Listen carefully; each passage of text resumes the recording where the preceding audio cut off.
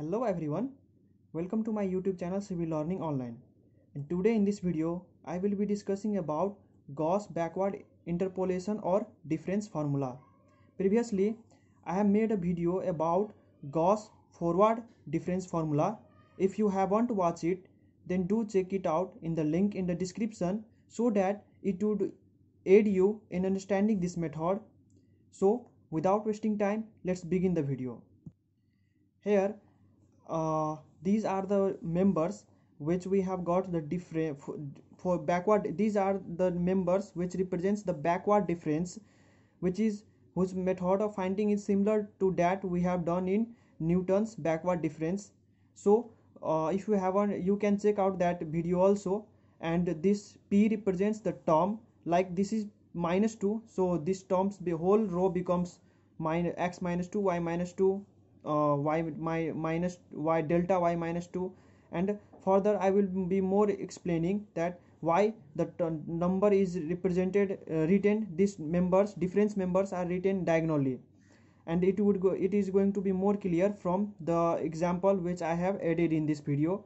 So let's move toward the Gauss backward interpolation formula. This was the table. Now let's move toward the formula. One thing more, this x naught represents our starting phase, means we are starting the numerical, or we will take up the numerical from members from here, x naught. So our formula is, our method is backward method. So from this y naught we will move backward. Now after moving backward, we will again move down, again up, again down. Now our formula will be derived as per this term. Let's see. And one thing more, in Newton's backward difference formula, I have told in backward we do plus, and in forward we do minus.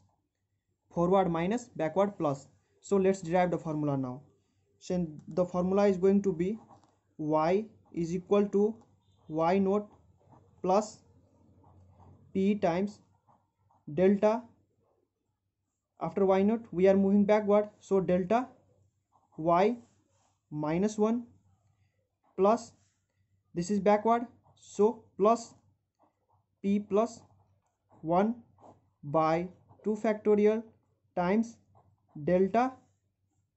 After taking this term, we will take this term, delta square y minus 1 plus p times p plus 1.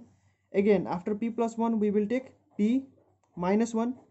This is the difference which we need to consider in Newton's and Gauss difference for or backward formula.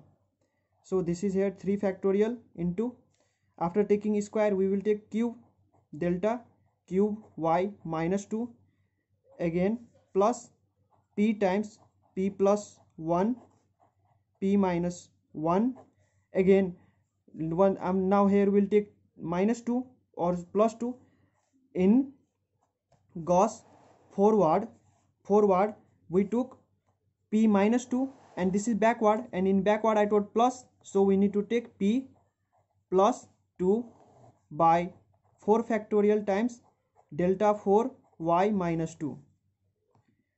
Now I have shown you how to derive the formula.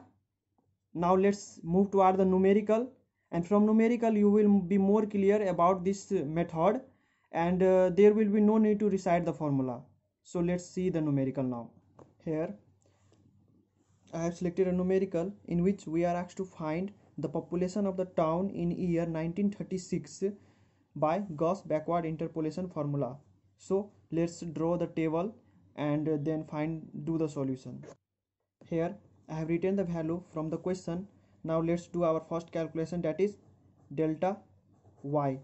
For delta y, subtract 12 from 15, that is 15 minus 12 will be equal to 3, write it here. 20 minus 15 will be equal to 5, write it here. 27 minus 20 will be equal to 7. 39 minus 27 will be equal to 12. 52 minus 39 will be equal to 40 13. Write it here. Now let's move to our delta square y. For delta square y, subtract 5 minus 3 will be equal to 2, 7 minus 5 will be equal to 2, 12 minus 7 will be equal to 5, and 13 minus 12 will be equal to 1. Now delta q y will be given as 2 minus 2 will be equal to 0, 5 minus 2 will be equal to 3, 1 minus 5 will be equal to minus 4. Delta 4y is given as 3 minus 0 is equal to 3, minus 4 minus 3 is equal to minus 7. Delta 5y, it is given as minus 7 minus 3 will be equal to minus 10. Now see here, we are asked to find the population of the town in year 1936, and 1936 lies between 31 and 41. So you can take this also as x naught, or you can take 1941 as x naught. So let's if I take this 1941 as x naught, then our y naught will be this, and for backward interpolation we will need to move backward. Then we will move here like this and like this. Then this will be our final step, means up to minus 4. And if I take 1931 as x naught, then our y naught will be 27. Then we need to move like this, like this, like this, like this, and again like this, means this is going to be longer. So let's take this as 0, so that our calculation will be easier. If I will move up to here, then will need to use formula up to delta 5th y. So, and if I will take this as x naught, then we will need to move up to here only.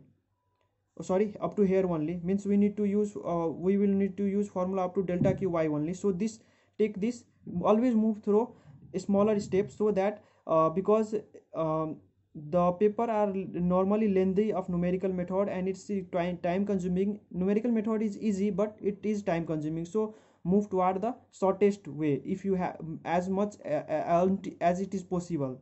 So this is possible that we can take shortcut. So take it as 0, then this will be our 1, this will be our minus 1, minus 2, minus 3, minus 4. Now write down the formula and do the calculation. Let me mark the y naught. Then this is our y naught. So and this is backward, so move backward, again forward, again backward, and this is our final. Now write down the formula up to delta q y.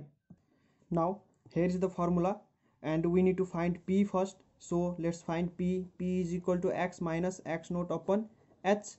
So our x is going to be 1936 minus 1941 upon h. H is 10. So our p is going to be minus 5 upon 10 is equal to minus 0.5. Here from this we will get p is equal to minus 0.5. Now use it here. So our y naught is 39 plus minus 0.5 times 12 plus minus 0.5 minus 0.5 plus 1 by 2 times 1 plus minus 0.5 times minus 0.5 plus 1 minus 0.5 minus 1 by 6 times delta q y minus 2 is minus 4. So after solving this we will get the value of y. You can solve this by using calculator. That will be equal to 32.625. As you can see, 32.625 lies between 27 and 39, and 1936 also lies between 1931 and 1941. This is what our interpolation says, that we have got a value between the range of 1931 to 1941, that is 32.625 of 1936. And I hope this video was helpful to all of you guys. Thanks for watching this video. And if you feel that the video was helpful, then do like and share this video. If you want more videos related to civil engineering, then let me know in the comment section, and do subscribe to my channel. Thank you.